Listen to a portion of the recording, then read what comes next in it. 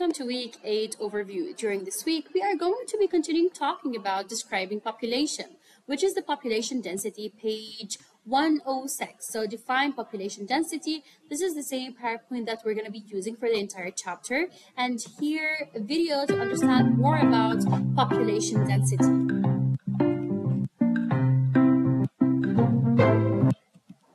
Also, we have here flashcards about population density. Another video that talks about the density. Capture study. Will we be able to locate them again? Also, here we have an article about the same topic. Now, moving to the further practice, couple of questions that talks about population density and how can we measure it. So, and this is a self-assessment about the same topic and a challenging question.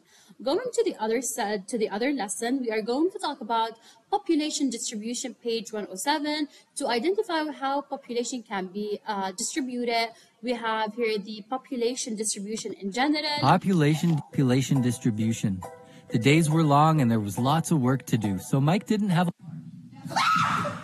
This is called a linear population distribution.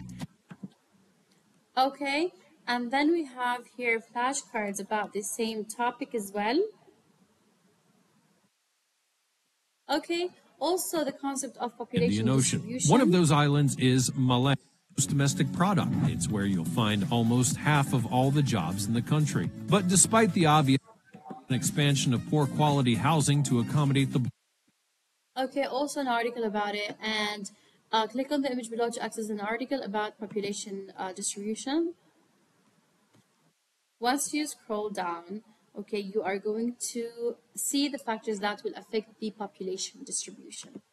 Then we have here the self-assessment about the same topic and the challenging question. Moving to the other part, which is age structure and sex ratios, which is the gender ratios.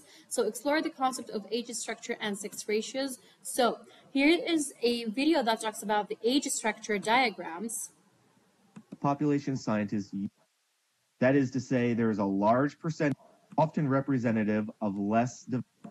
And then we have flashcards about the same topic, and here we have the sex ratio and the population growth rate. And by the ratio. So how the rate of men population over female population and vice versa. So we have here a further practice. So you guys have to refer back to your books, pages 108, 109 from your textbook to summarize the main key concept of the age structure and sex ratios as bullet points and a self-assessment for that as well.